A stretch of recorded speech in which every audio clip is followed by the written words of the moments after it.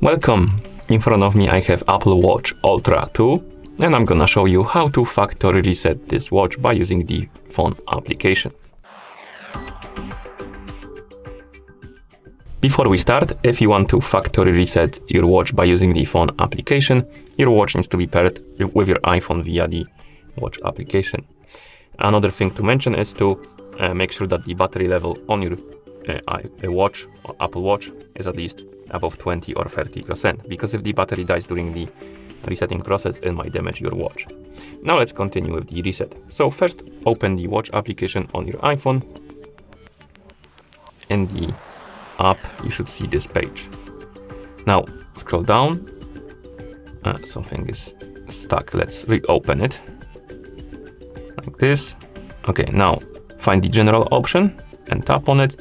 Then scroll down and find the reset option. Then select it. And here we have option called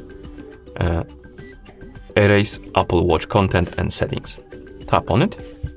Then tap on erase all content and settings. Tap on it again to confirm. And now you need to enter the password for your Apple ID account to confirm that it's you. So give me a couple of seconds. I'm gonna enter the password.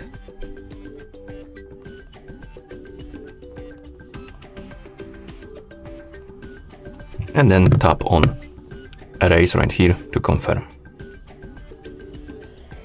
No, I must have entered the password wrong, so give me a second.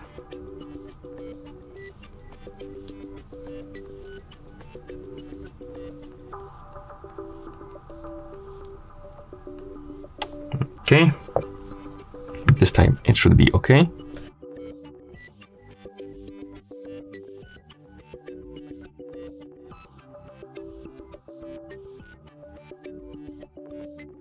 And once you see this message on the screen to bring the iPhone near your watch, it means that the factory reset is complete. Thank you for watching. If you found this video helpful, please consider subscribing to our channel and leaving a like on the video.